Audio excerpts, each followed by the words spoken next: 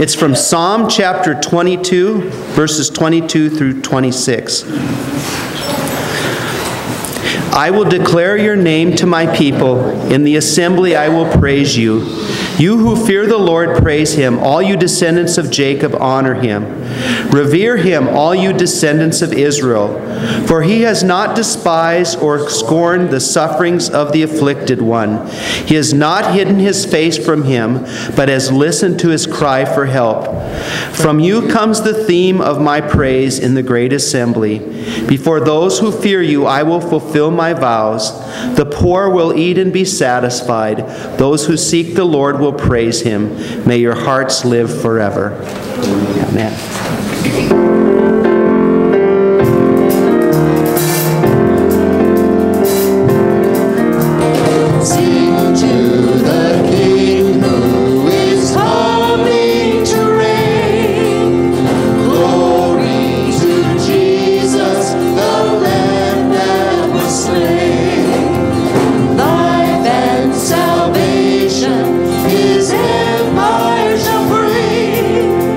Joy to the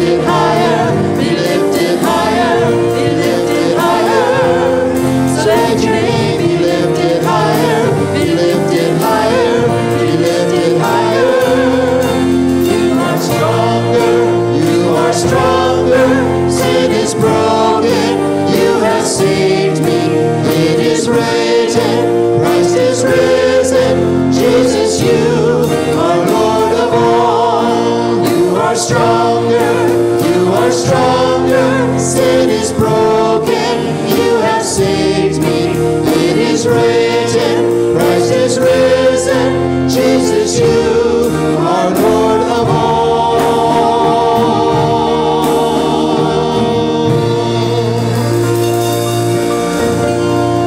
Amen. Let's pray. Our Heavenly Father, thank you so much for dying on the cross to break the power of sin in our lives, that we may no longer be slaves, but we may be set free by you. Thank you for rising from the dead, that we may have new life in you. It's that power of the risen Christ in us that enables us to change and become more and more like you. And that's our goal, to love God with all our heart, soul, mind, and strength, and to love our neighbor as ourselves, just as you did, Lord Jesus. So during this service, Lord, accept our praise and work in our hearts as we hear your word. We pray in your name. Amen. Please be seated. You know how a lot of times it seems like all you get is bad news. You know, this person had cancer, this person's going through this or that. But we've had some answers to prayer lately, and one of those is Bryce Ringsby, and he's going to come and he's going to share the miracle that God did in bringing healing to his body.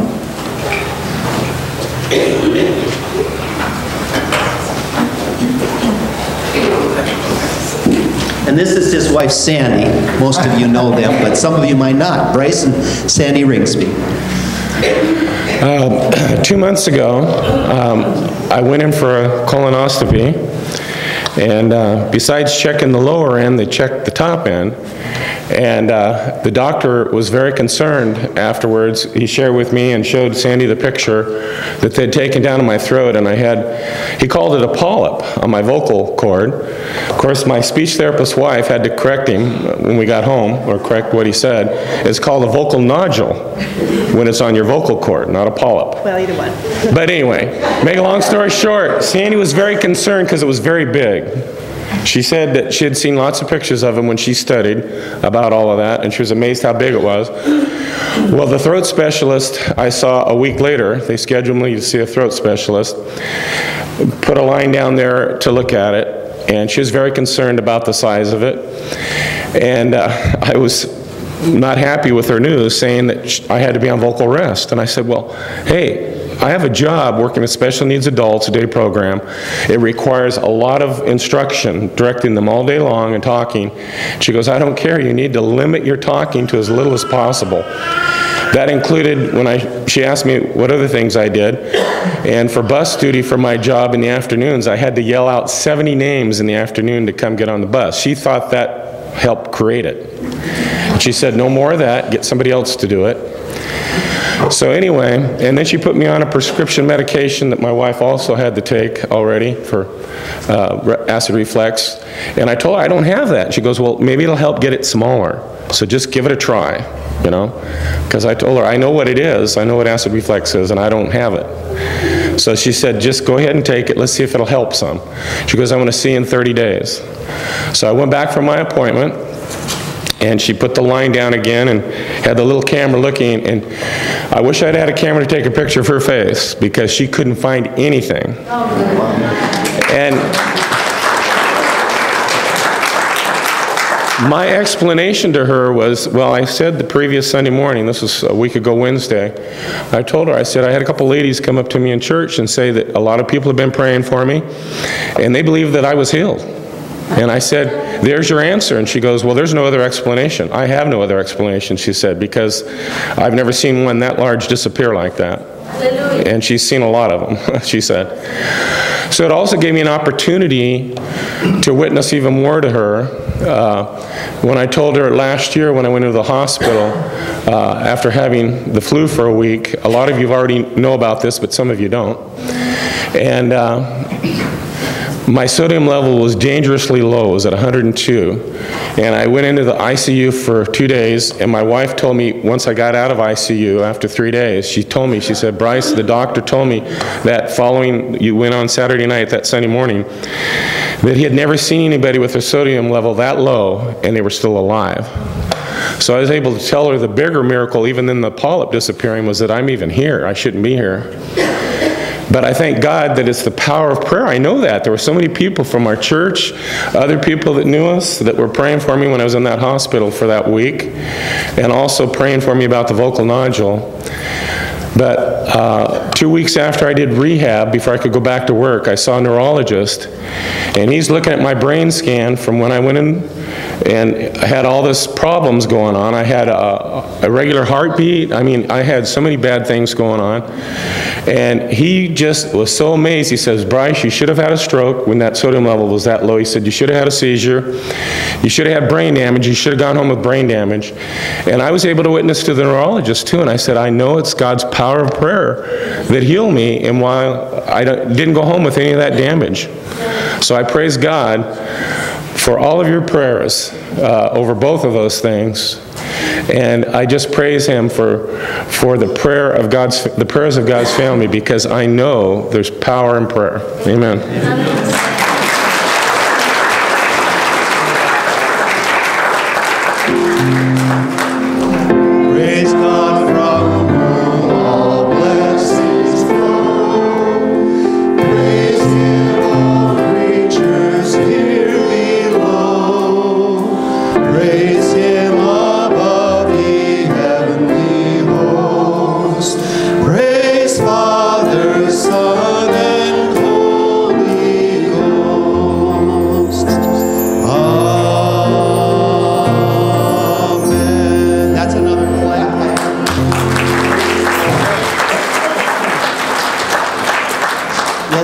Are going to come forward, and we're going to give of our tithes and our offering, and we're going to sing a song called I Know Whom I Have Believed. And in this song, the words for this song, I had always associated this song with the words of William Carey, the great missionary to India, who ministered for 7 years before he had his first convert. But when he died, there were over 100,000 Indian Christians through the ministry that he started. Talk about perseverance. And before he died, he said, I know whom I have believed, and am persuaded that he is able to keep that which I've committed unto him against that day. It wasn't until later that in reading through the Bible that I realized that the Apostle Paul was the first one who said that when he was facing his death. And so that's our testimony. Praise God. The one we believe in is the one who heals, the one who sustains. And we're going to sing and praise God as we give of our tithes and offering. Let me bless the offering. Lord, our every breath comes from you. You created us. You have a plan a wonderful plan for each person here. Help us to follow that plan. And until our dying breath, we want to serve you. So Lord, give us strength, give us health, provide for our needs, and help us to see your way and follow your way. In the name of Jesus, amen.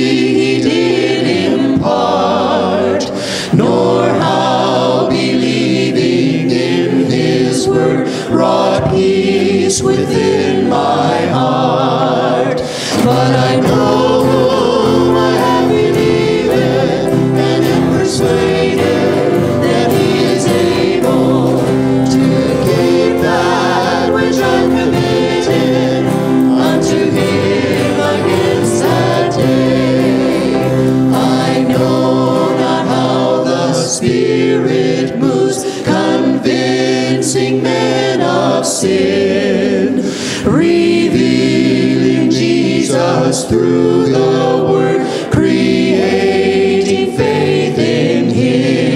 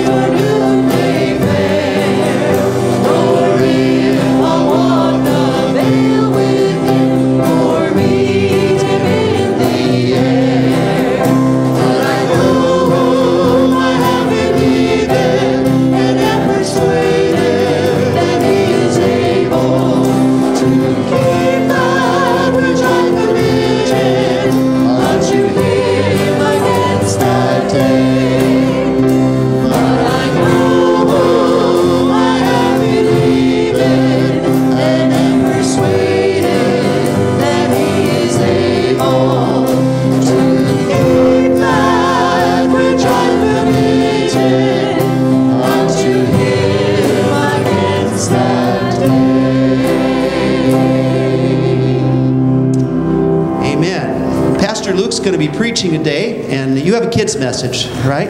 Kids, come on up for a kids message with Pastor Luke.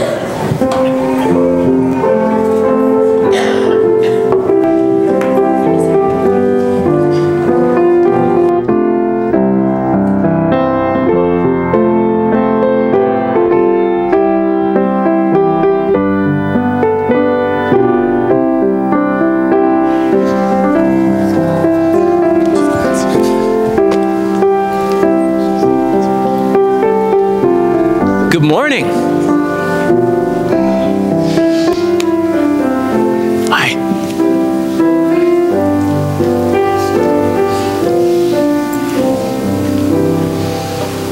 I like your t-shirt.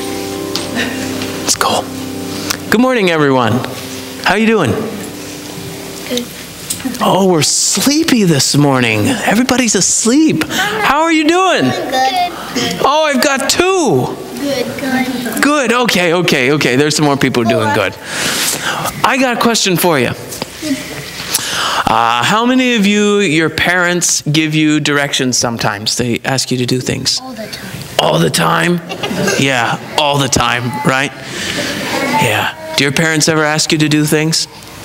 What happens if one of your parents asks you to do something and you forget what they said? Ask him again. You go ask them again. That's good. What if you just forget that they asked you to do anything at all and you just go play? You get in trouble. You get in trouble? Yeah. Possibility that you're gonna get grounded. You might get grounded, right? Yeah. Okay. I got to tell you something. When I was littler than you guys, I was not very good at paying attention to what my parents had to say. And when my mom asked me to do something, she knew that she could say it over and over and over again, and I still wouldn't remember unless she took her hands and she put them right on the sides of my face like this. Sorry, like this. She'd take her hands and she'd put them right next to my eyes like this, so I couldn't see anything but her. And I couldn't get distracted by anything. See that? And then she'd tell me what she wanted me to do. And as I got a little bit older, I learned. She'd say, Luke, I have a job for you. And I'd take my own hands and I'd put them up here next to my eyes, just like she did. So I was focused. I was focused on what she had to say. And then I wouldn't forget because I couldn't get distracted. You know, in the Bible, God asks us to do things. And Jesus has very important words for us. Did you know that? He does, in the Bible. What are some things that Jesus asks us to do? What? Pray. To pray, yeah. What else? To don't do sins. To not sin, that's right. Yeah? Worship. To worship God, that's right. What else? Yeah? To obey His commandments. To obey His commandments, that's true. Yes? Love. To love, yes, we have to love everyone, right? Those are some really good examples. What happens if God asks us to love people and we forget? What happens? What? Well, we're not going to get grounded, right? God doesn't usually ground us. At least God has never grounded me. But the things that He asks us to do are really important. Like if He asks us to treat our friends with love and we forget, we might act selfish. We might even get in a fight. And our friends might be upset with us because we didn't act kindly. Right? It's not the same as being grounded, but it's not a very good thing that happens. So it's very important whenever you're praying, whenever you're hearing the Bible, to make sure and have yourself focused on what God is saying. Right? Focused. Okay? So if you go to children's church now, make sure you focus on what they're teaching you, okay? Because you don't want to forget what God has to say to you. That's all. Thank you, guys. You can go to children's church now, or you can go back and sit with your families.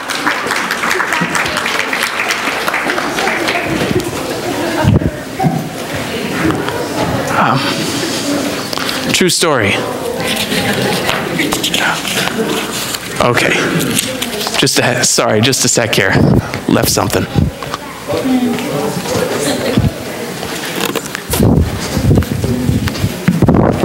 Focused, right? Okay. This morning, we're going to be looking at and talking about a few verses from the book of Hebrews chapter 2. If you've been here on a Sunday in the last couple weeks, then you probably know that we've started working our way through the book of Hebrews front to back. And it's kind of a slow process at the beginning of Hebrews because every 2 or 3 verses you could preach 2 or 3 sermons on. But as Pastor Brock said the other day, Hebrews is front-loaded. The first half is really dense. And then we start to move through it a little bit more easily. So today we're looking at chapter 2 in the book of Hebrews. And we're just going to look at the first 4 verses. So please turn with me in your Bibles or in the Bibles you find in the seats around you to Hebrews chapter 2. I have the Brown Pew Bible, and in this Bible it's on page 889. And we're going to look at chapter 2, verses 1 through 4.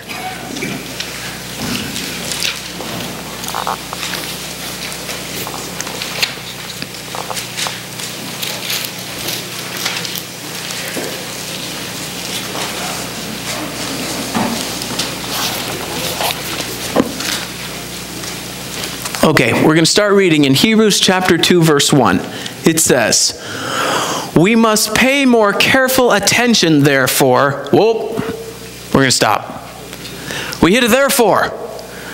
Therefore is a very dangerous thing if you read therefore in the scripture and keep going without figuring out why it's there. Because therefore tells us that whatever they're about to say, it's based on what they just said, right?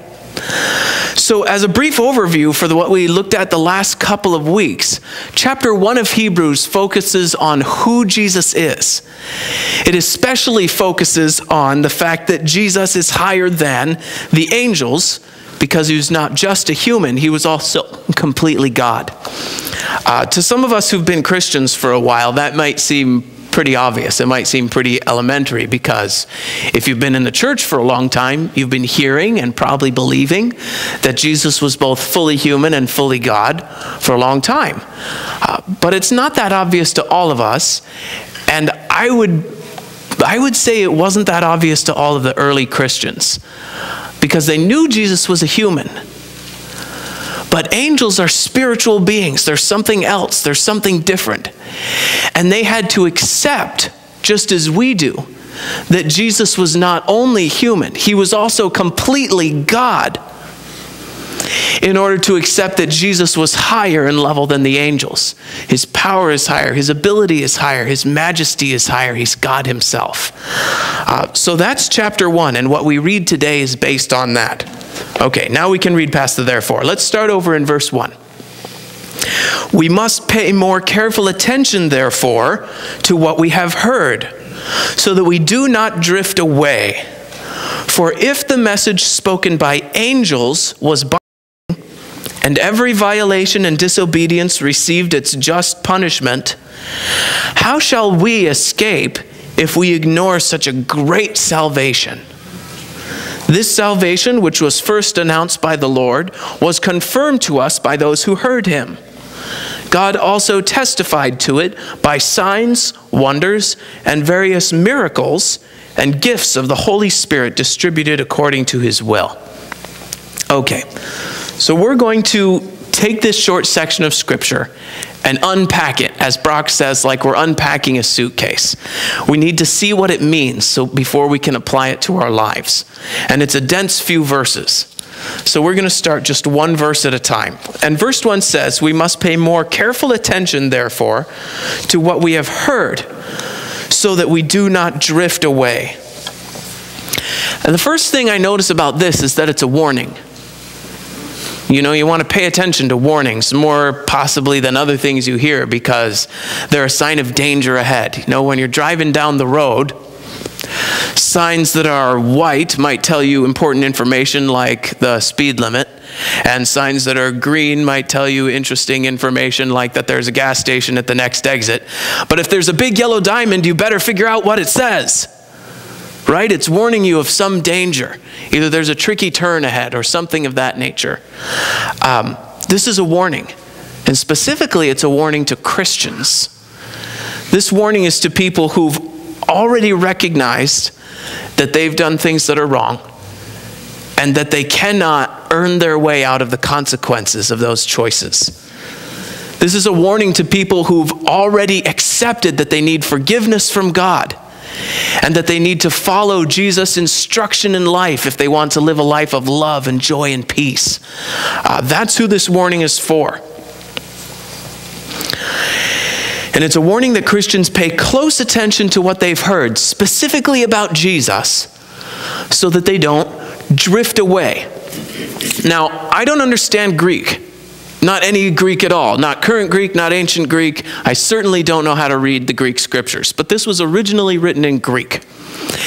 And I've read from some very wise guys and ladies who do understand Greek that this verb for drift is the same word they would use for to slip, as if a ring were to slip off a finger while you were walking. This verb for drift, when it says, be careful that you don't drift away, it's talking about something that happens accidentally and through negligence. It's not saying be careful that you don't suddenly turn on Jesus and denounce God. And it's not saying be careful that you don't suddenly have an overwhelming desire to kill people and commit great and heinous sins. It's saying be careful that you don't drift away from God by not paying close attention to the message that we've received from Jesus, because it can happen. Specifically, what we need to do to live the kind of life that Jesus asked for us is to keep the word of the Lord fresh inside of us. In the Catholic Church, they have this practice every time they read a scripture from one of the Gospels, from Matthew, Mark, Luke, or John. They do this. They draw a little cross on their head and on their mouth and on their heart. And if they remember what they've been taught, they know that that symbol is actually a prayer.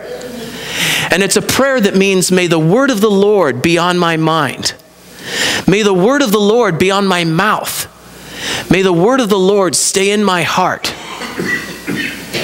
And that needs to be all of our prayer. The warning is to Christians. Pay close attention to what you've heard so that you don't drift away. Okay, let's keep reading. In the second verse, it says, for if the message spoken by angels was binding, and every violation and disobedience received its just punishment, how shall we escape if we ignore such a great salvation? Okay, a little bit of background knowledge that Pastor Brock went into a previous week is that the Jews believe and teach that the first 5 books of the Bible, they're also the first 5 books of the Jewish scriptures, were written down by Moses. And just like all scripture, they were inspired by God. And the Jewish rabbis teach that the way God worked through Moses was he sent angels with his message to tell Moses what to write. So those first 5 books, Genesis, Exodus, Leviticus, Numbers, and Deuteronomy, we kind of refer to them as a group as the law. And they contain God's instructions to his people thousands of years ago, before Jesus was even in the picture as far as us humans knew. His instructions to his people on how to live, what to do, what not to do, and what will happen if you don't live this way. That's in the law. That's the message that was brought by angels. So here in Hebrews it's saying, if the message that was brought by angels had to be obeyed, and if you didn't obey it, there were consequences, how much more important is it that we obey a message that's been brought by Jesus, who is so vastly far above the angels? He's God himself. If God has a message so important that instead of sending angels, he came himself and became a human being so he could communicate it to us through his life. Imagine the consequence and the side effect of ignoring that message. So verse 2 says, "For if the message spoken by angels was binding, and every violation and disobedience received its just punishment, how shall we escape if we ignore such a great salvation?" Now that phrase, "such a great salvation," that says an awful lot all by itself. To describe the message of Jesus as a great salvation. You see, we've got these two messages we're comparing. And the first message, angels were sent as messengers to bring it. And the message was a message of law. It was a message of rules. Now, God communicated those rules for the good of the people who followed him, because he knows the best way to live that will result in love and joy and peace. But it was still a message of rules, and it was a burden, and still is. If you try and earn your salvation that way, it's a burden. The second message was brought by God himself in the person of Jesus, and it's a message of salvation. Jesus does tell us how to live, but the core of the message is not the rules. The core of the message is salvation. So we have to ask ourselves, what is this great salvation? Well, it doesn't talk about it right here, but we know from the rest of the teaching of Jesus and from the other scriptures, especially in the New Testament, that the good news, the great salvation, is that God is establishing and has established a kingdom here on earth over which we don't elect other human beings who are just as faulty as we are to rule. God himself is the ruler. And that kingdom, he's not establishing it by making war against nations. He's establishing it by making war against Satan. And the members of that kingdom are not the people who live in any particular place. They're the people who are willing to accept Jesus as the Lord and leader of their life. They're the people who are willing to admit that they've done wrong and accept Jesus' forgiveness and live the way that Jesus asked them to live. Those are the members of the kingdom. And in anyone who's willing to do that, Jesus will conquer Satan in their lives. That's the great salvation message. And not only that, it plays into all of our lives because all of our lives are different in a little bit of a different way. For anyone who's been so hurt that their hearts are covered with calluses and they can't feel anymore, the good news is Jesus will give us a new heart. He'll soften our hearts with his love and teach us how to love ourselves and love others again in an appropriate way. For anyone who's become a slave to their own sinful and destructive choices, the good news is that Jesus sets us free. He gives us a new life. He gives us our free will back that's been taken away by our habits. For everyone who's been flattened under the weight of depression or anxiety or hopelessness, he will fill them with hope. For those who are poor and in need, the good news is that Jesus will provide for your needs. And usually he does that by sending other people to carry his love to you by their actions. And the people group he sent is the church. It's the people of the kingdom. To the sick, the good news is that Jesus has the power to heal. And if you're sick, there's only two possible things that could happen if you're a part of God's kingdom. One, you're going to be healed in this body. Two, it's also possible that this body you're in might die. And if you are part of Jesus' kingdom, the next thing that will happen is you will be in his presence in a new body that doesn't experience pain and never gets old. And you will be in the presence of God. Those are the only two ways it could go. That's the good news. That's the great salvation that Jesus came to earth to bring to us. And Verse 2 of Hebrews 2 says, the message brought by angels was binding. We had to obey it because there were consequences. Imagine the consequences of ignoring such a great salvation that we've been offered. The offer is made to each of us. That good news is for all of us. So what's the consequence of ignoring it? Well, the people of Jesus' kingdom are not a people that live in a certain place. They're the people that have accepted him as Lord. If you haven't accepted him, you're not in the kingdom. Those blessings are not yet yours. Jesus' kingdom is a kingdom of freedom, and you cannot be dragged or forced into it. You have to accept it, or it wouldn't be so free.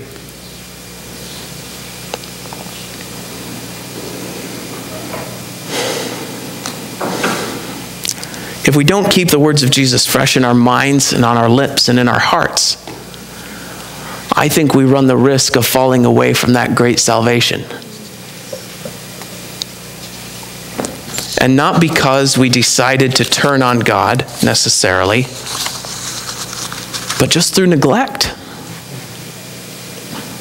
All right, so if that much is true, if the stakes are that high, we need something, we need a tool, we need a method of discerning whether we are staying close to the message of Jesus or whether we're running the risk of falling away. We're going to read a couple more verses here from Hebrews 2, and they describe the way that early Christians could tell that the message they'd received from preachers and apostles was the true message of Jesus. And I think that that method is the same scale we have to determine whether we are living out the message of Jesus in our lives. Now, just because it's such a short section, I'm going to start over at Hebrews 2, verse 1, and I'm going to read all the way through verse 4. We must pay more careful attention, therefore, to what we've heard, so that we do not drift away. For if the message spoken by angels was binding, and every violation and disobedience received its just punishment, how shall we escape if we ignore such a great salvation? This salvation, which was first announced by the Lord, was confirmed to us by those who heard him. God also testified to it by signs, wonders, and various miracles, and gifts of the Holy Spirit, distributed according to his will. Okay, let's unpack these last two verses. The true message, the good news, was first brought to us by Jesus.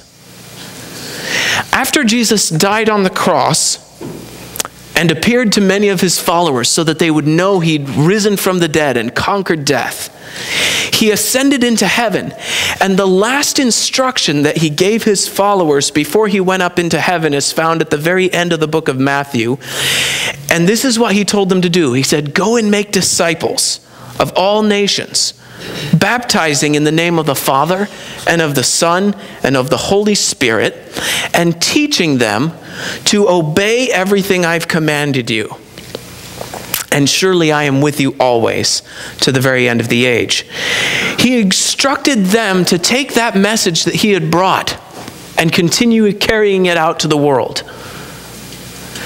So here in Hebrews, the writer of Hebrews acknowledges that even though at this point in time, Jesus was already ascended into heaven, he wasn't still preaching in the body. He acknowledged that they heard the message from people who were there firsthand as Jesus taught. They got it just secondhand.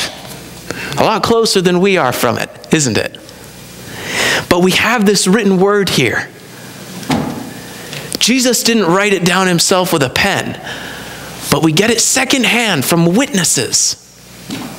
And not only that, but God testifies to the fact that what these men and women said are true and right. And how did he testify to it? By signs, wonders, and various miracles and gifts of the Holy Spirit distributed according to his will. Those first preachers and apostles, they were given by God the ability to do amazing things. They were given by God the ability to perform miracles, to heal the sick, to cast out demons by the power of God. And the reason for those miracles was so that people would know God is present with these men and women. They didn't make this up. It isn't a plot. God is present because people can't do this sort of thing. And here in Hebrews, it describes those actions with 3 words.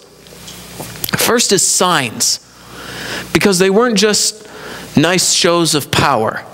Check out what I can do. They were signs. They pointed people to the fact that God was present, and the message was his message. And the second is wonders, because nobody can explain how they happened. Nobody can explain how that happened except that God was there. And the third is miracles, which literally means mighty acts. Because Peter and Paul and the other apostles, they didn't have the ability to perform healing. They didn't have the ability to cast out demons on their own. They needed somebody mightier with them, somebody with ability and strength in the spiritual realm to do those things, or they couldn't have done it.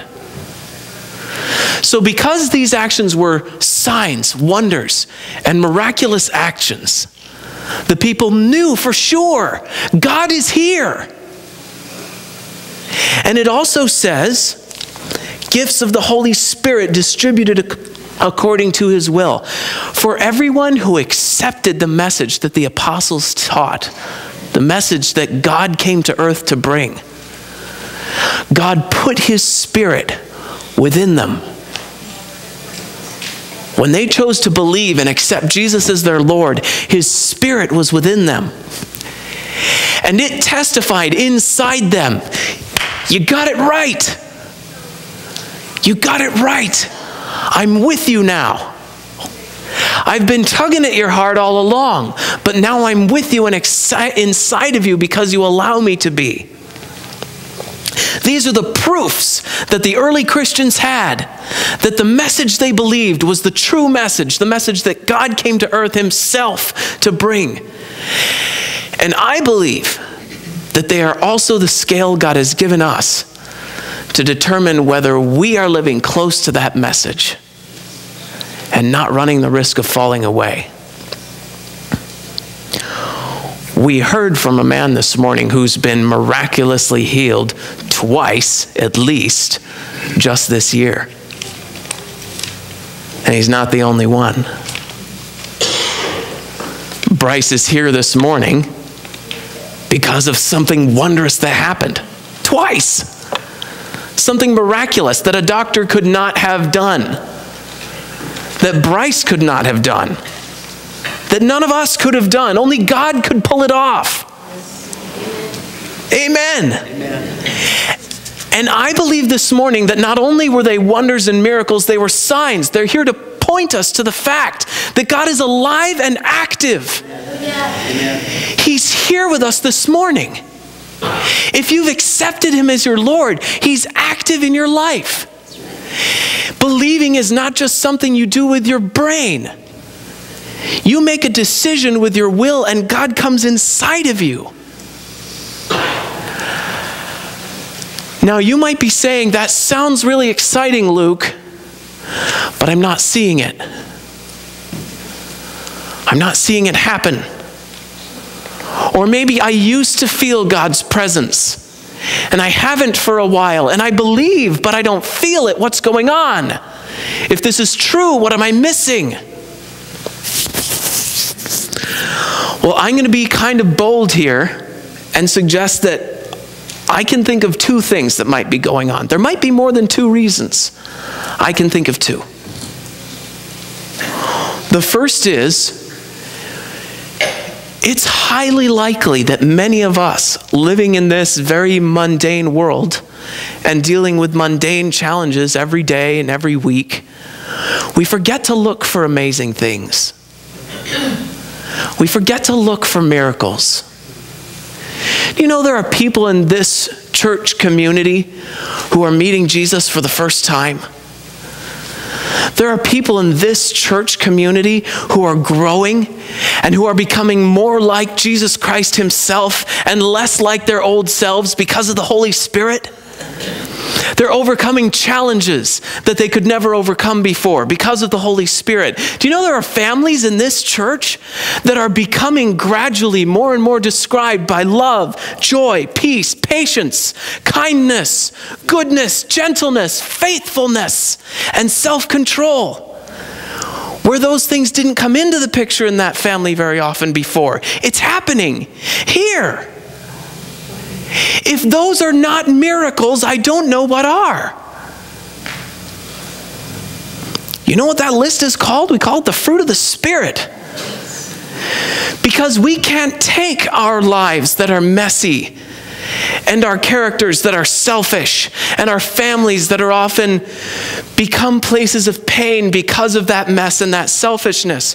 We can't take that and change it without the Spirit of God. It's possible that by living in this mundane world and dealing with mundane challenges, we forget to look for miracles. Christian, the Holy Spirit who forgave you for your sins is alive and active. Open your eyes. The second thing I can think of that might be going on, and this is frightening, is that we might be drifting away from the message that God came to earth to bring us. And the message of God is more than just something we understand with our brains and hear with our ears. Jesus didn't just come in the clouds and declare something loudly so that people would hear it. He was born as a human and lived a life. And he died a death. The message of Jesus is something we also do. We live it out. If you don't see the Spirit in your life, Christian, be bold and humble and ask the Lord, am I living the message that you've brought? Am I living the message that you came yourself to bring so that I would know, so that I could live a life that's full of love and joy and peace? And see that change happening in other people too? I'm going to call the worship team up, and they're going to close with a song. And Pastor Brock will lead us in prayer. And as we pray, I challenge you to come before the Lord boldly and humbly, because it takes both of those things. And ask the Lord, if you don't see the Spirit moving in your life, to help open your eyes. Because man, it's encouraging to see it going on. It's encouraging to see God changing lives. It can give you strength. And come before the Lord boldly and humbly. And be willing to ask God with me, am I living out the message that you brought? Am I neglecting it in some way? Don't drift away. This morning is a lot like every other morning in some ways, because God is here with us, and that's true every day. But if today you come before the Lord and say, draw me closer, don't let me drift away. I'm willing to work on it. I'm willing to change more than I've changed so far. Then it might be different than every other morning. Please stand with us as we sing. As we sing, if you'd like to gather at the altar here, you're welcome to do that. That's an act of humility before the Lord. And if you feel God speaking to you and you'd like to gather here at the altar for prayer, feel free to do that as we sing.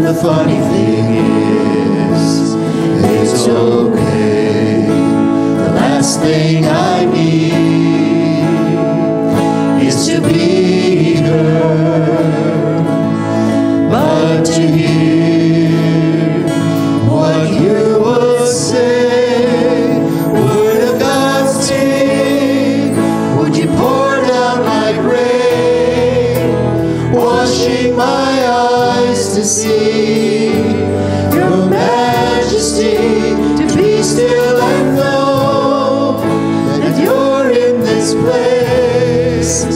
Please let me stay and rest in your holiness. Word of God, speak.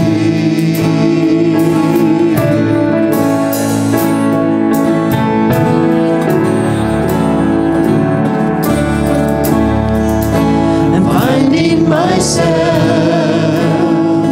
in the midst of you, beyond the music, beyond the noise. All that I need is to be with you, and in the quiet I hear your voice. Word of God, speak.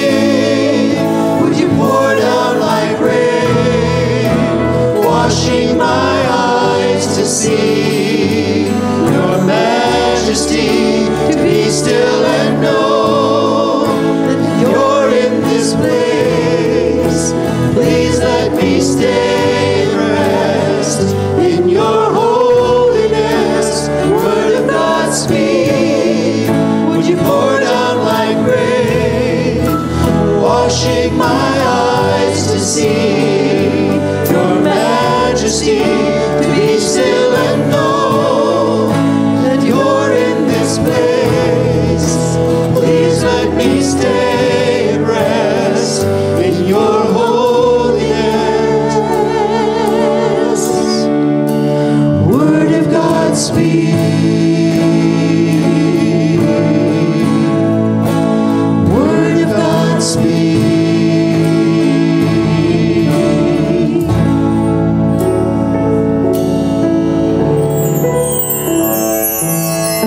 I felt the Lord speaking to me while Luke was speaking. I think there's some unfinished business here today. I don't think these folks here at the altar represent what needs to be done today. And I know there's not room here for what needs to be done. What I would like for us to do is just where you're at, sit or kneel, and let's just take a little bit of time. Now, for some of you, there's relationships that need to be healed. I saw God work in a miraculous way yesterday, helping to heal relationship. And I can't talk about it, but I'm just saying that there's incredible things happening. I've heard of 2 or 3 people healed, physically healed, in the last few weeks. I've seen people coming to Christ and growing like what he's saying. And I'm privileged because I'm in a position, or we're in positions as pastors, where we kind of get a see of what God's doing. But I know that in this place, that perhaps almost every one of us has either somebody on our heart or something happening in us that we really need God to work. And maybe even it's in us. There's something that we just need to turn over to the Lord. And so, where you're at, if you feel like you want to leave, you go ahead and leave right now. But if you feel like that there's some business for God to take care of, something on your heart, let's just take a bit of time here to just, where we're at, just sit down and pray. And it isn't the pastor, it's not the pastor or leaders of the church that can do what needs to be done. It's God himself. So pray to God himself and say, Lord, by faith, I'm putting this in your hands. Let's just take a moment of time to just pray. And Jen, you can keep playing. And in a moment, I'll have a prayer and we can be closed the service. But let's take a few moments to just soak in the Lord and let the Lord speak to us and do what he wants to do today.